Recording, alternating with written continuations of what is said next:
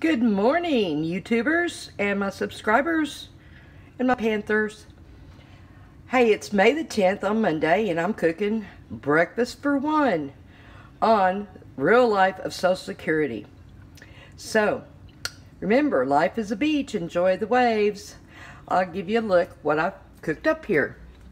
Don't look at my messy kitchen. I've got to clean house today. This is a little bit of sausage from Aldi, $1.89. I made some, there's my all-purpose flour. And, let's see. I've got my can of biscuits here. That's an original Tefal thing. It's probably 30-something years old. But anyway, the sausage, I cooked up like not even a fifth of that sausage, about like that much. Fried it up, not a lot of grease. So I added a little pat of butter, a little half a capful of olive oil, and made my roux, and a little bit, very little salt, a little bit of pepper, and 1 cup of milk, and maybe a 1/4 cup of water.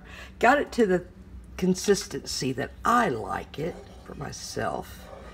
It smells really good, and it's all homemade. And 1 tablespoon of all-purpose flour is what I used to make my roux. I'll probably eat 2 biscuits, and I'll save the rest for later. I don't like to usually cook a full can.